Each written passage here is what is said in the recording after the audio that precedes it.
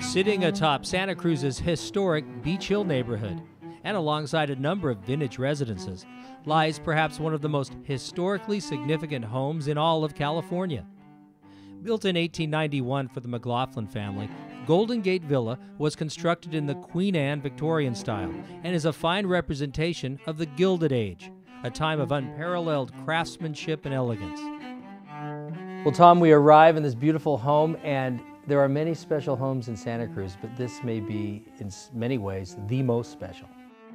So much of this house incorporates that gracious history of Santa Cruz. The elegance, the extravagance, the ornamentation of this house is exquisite. This house is mentioned in the same breath with the Carson House in Eureka, which is often thought of as one of the best representation of American Queen Anne architecture in the country. Certainly for the Central Coast, this is considered the most prestigious version of Queen Anne architecture. The home features an expansive 10,500 square feet of living space, with 10 bedrooms, 9.5 bathrooms, and an additional carriage house. This room speaks well of the rest of the house. It's this very special place just off the entry. And tell us about this part of the home. This is called the Gold Parlor. And certainly this captures what the sidewalk companion to architecture in Santa Cruz calls the most lavishly ornamented house in Santa Cruz. You can look around this room, which was modeled after one of the rooms in the Palace of Versailles. We've got a pure semi-precious onyx fireplace there that was shipped straight from Greece. I'm sitting under a 18-karat gold plated chandelier. Interestingly enough, all the light fixtures were wired for electricity, and just as a backup, because electricity was not exactly something you could depend on in those days, they also all still operate off of gas. Major McLaughlin's friend, a very good friend, lifelong friend, was Thomas Edison.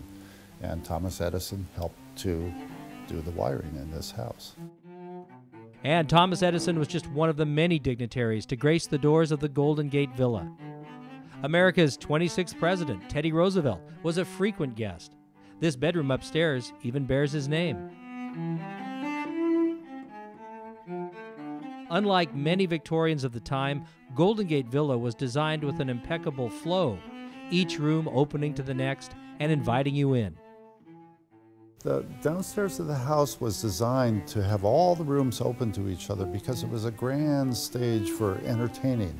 The Santa Cruz Sentinel at the time had many, many stories about the grand parties and the lavish events that happened here at the Golden Gate Villa. I think a lot of people would be surprised in a home when you'd hear about it's an 1890 vintage home, how many windows there are, how much light comes in. There's 20 Tiffany quality stained glass windows throughout the home. Those stained glass windows sort of tell their own story. They move you from one section to another. The theme of the room, for instance, the billiard, the music, there's sort of a theme to each area.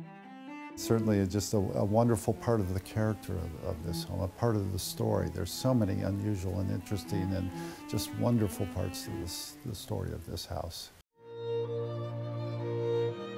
Well, Tom, now we've come to this beautiful dining room. We're just saying it transports you to another place, even within the home, and you still have the great flow we were talking about, where everything's connected.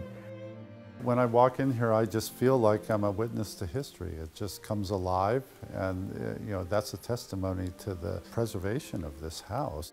The architect that was commissioned to build and design this house was Thomas Welsh, an Australian-born architect, best known in many respects for building many of the cathedrals in San Francisco, including St. Mary's. But one of his other great designs in Santa Cruz was Holy Cross Church.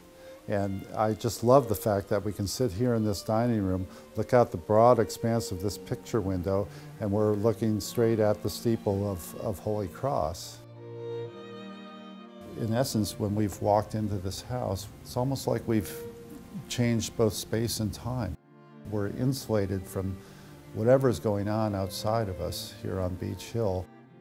It's certainly a sanctuary that holds a place in time. For us, the Golden Gate envisions the Golden Gate Bridge, and I think of this as a bridge between present and past, and hopefully future and past, as the next person comes on to take this legacy and become the steward of this historical house and carries it forward. Contact Tom Bresney and take a closer look at Golden Gate Villa, a unique opportunity.